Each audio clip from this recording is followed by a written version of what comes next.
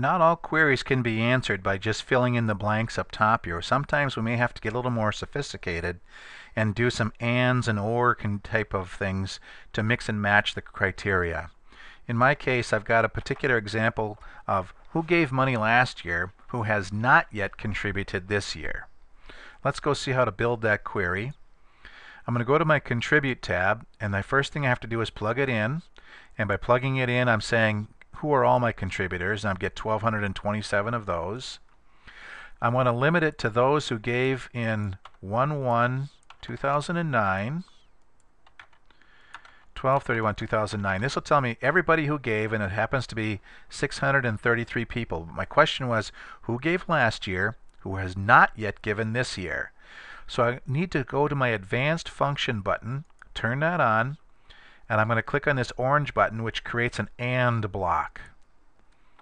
When I did that, it created a second tab. My first tab still has my first criteria. I'm going to add some additional criteria onto here, and in this case I'm going to say who gave in 1/1/2010 to 12/31/2010, and when I click search, the answer came back with who gave me money in both 09 and 10. But that's not the question I asked. I want to find out who gave me money last year, which in my case is 2009, but who has not yet contributed in 2010. For that, I'm going to click this little button right here that says Activate or Inactivate the Not condition.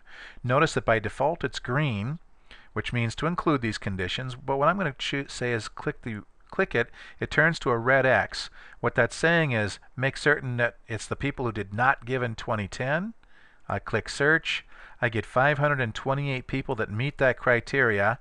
I've preloaded some columns here that show us, or will show us, that yes indeed 2009 there's data on every single one of these people, but in 2010 there is nothing there. And if I scroll up and down this list, you can again see there's something on every single row of 29, and by virtue of having a zero balance in 2010, we know that there are no dollars that came in 2010 on these people.